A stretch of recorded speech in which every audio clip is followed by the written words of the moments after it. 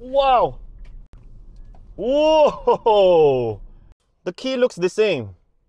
Well, it's like a lighter style that you can find in one of the high performance models and also in Sorento. Before I start driving, just look at all these amenities inside. It just looks amazing, looks clean, looks futuristic and nice. Let's turn this dial, turn on the auto hold. It's ready, so we can actually go. Here we go. You see, in Kia vehicles and Hyundai vehicles, they did it the best. What do I mean by that? It means they did the best. When you make turn signal, it shows what's on your blind side on the instrument cluster. Now this one has about 528 kilometers of range from full charge. Now what does that mean? I travel to Taytay, Rizal, and usually two-way it will take me about 85 kilometers, and that's a lot. But it has about 528, so just imagine how many times I can make round trips using this one.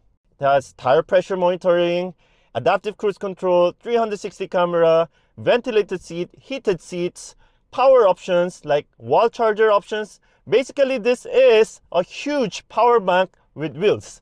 You can even operate your appliances. You can do a lot of things, just imagine. Very quirky, this glass switch feature that we have. So when you press this button here, you can change it from multimedia and the air condition controls. And it also comes with regenerative. So when you are slowing down, depending on what level of regenerative level you are, it will charge the car also.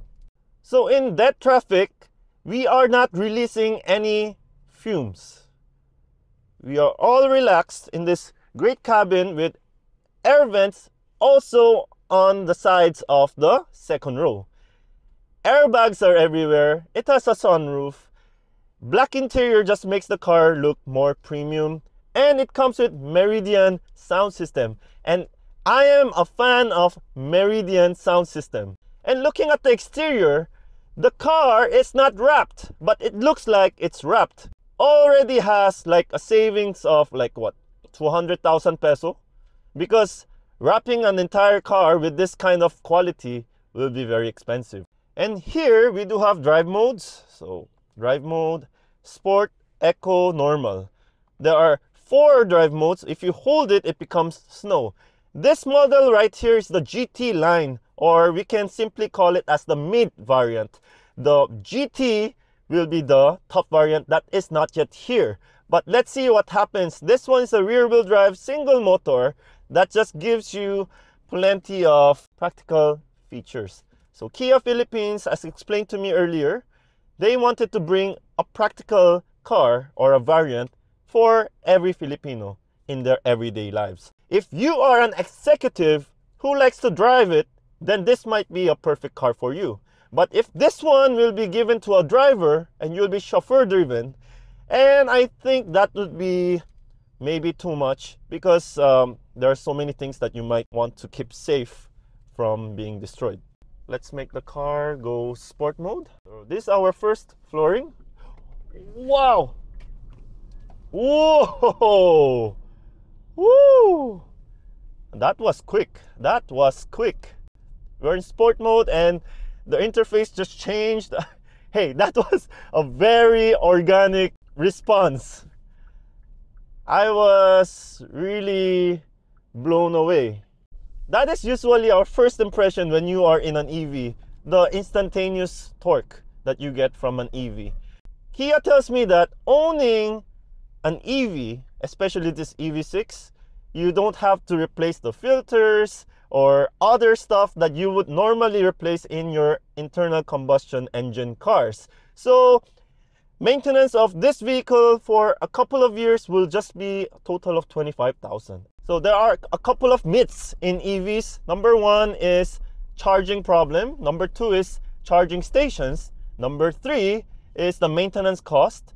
Number 4 is safety issue. And number 5, the range anxiety. Now, coming with the about 530 kilometers of range, I don't think you will need to worry about that. I don't think you need to worry about that. It's been a long time since I borrowed a Kia vehicle, so like just trying to get used to it. Powered options everywhere, power tailgate, it's a full package. The ambient light looks so amazing, including the back. Just look at the design of this headrest. It's just so futuristic. It feels like a Volvo kind of feel. Auto dimming room mirror. All the lights are in LED, and they light on and off in a very subtle, luxurious way. Fast wireless charging. So you can either wireless charge it, or you can also plug it in your wall charger here at the back. It is a 5-seater crossover SUV, but the length of this vehicle is actually almost a little short of the size of an S-Class. So this one has about 2,900 millimeters of length. There's a front, there's also a rear trunk, lots of space, floors are flat. Really, basically you just look everywhere, there are charge ports everywhere. This 12.3-inch digital dual screens are everywhere. Apple CarPlay, Android Auto. Wow, there's just so much features that are included in the package that you will enjoy. The seat is actually very comfortable. It is comfortable. This is the horn. The horn is nice sounding, and I like the Kia logo. Now people call it the KN. I don't know why people will get confused with this, because it's not actually an N. It's like more of a V. People will just hate. When Kia brought this EV6 to Baguio from Manila, they started with 100% of battery life. And then when they reached Baguio, they still had 38%. It wasn't just an eco run. They did their best to use it in their practical, normal way. 38%, they arrived in Camp John Hay. They left the car charging in an AC adapter, and it took them about 6 hours to reach 81%. But as they were coming down from the twisties, they were able to have more charge from the regenerative up to 85%. So basically, it is a vehicle that self-charges. So when there's an official launch, the price will be there, but it's going to be below 4 million pesos here in the Philippines. The EV I drove last week was the Jaguar I-Pace. Now that one is more in the luxury level. Let's floor it. Oh, the torque. Oh yeah. You feel good when you drive this. Oh yeah. Woo. Let's say below 4 million, while the Jaguar I-Pace is about 6.7 million with options. Basically, when you are in an EV for mass market, it looks really cheap and it looks very EV. It has like blue accents everywhere. It looks EV in all parts you see. But this one doesn't feel like that. It doesn't feel cheap. It doesn't feel too EV. It feels modern, and it just gives you all these practicalities with a simple price. You don't have to spend 6 million plus to enjoy an EV that is not bare. So this EV6 is for you if you are looking for practical amenities like what I need are auto-dimming room mirror, 360, ventilated seats, and charge options. Good speaker already. I don't need the memory seat. Actually, there are things that I don't need, like the sunroof, I don't need. But it already comes in a package that is quite attractive in my opinion.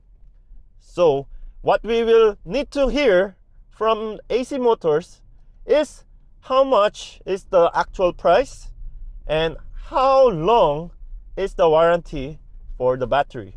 According to Kia, it goes 0 to 100 in 7.3 seconds or below 8 seconds. And that's not a slouch considering the size of this vehicle. So far, my first impression, a lot of space, great aircon, really luxurious feeling because of this nicely designed cabin and the ambient lights and the seats. All this just makes the car feel more expensive than it should be. So I guess below 4 million, it's great. Because I know Ioniq 5 is like, they have two variants, like it goes for 3.6 to 7 million. So if this one, yeah, comes in that sweet price, then it will be fantastic. Wow. So great success today.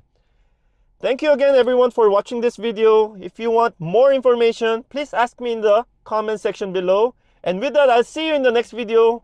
More exciting cars coming to the channel. Thanks for your support, and may your dreams come true, everyone.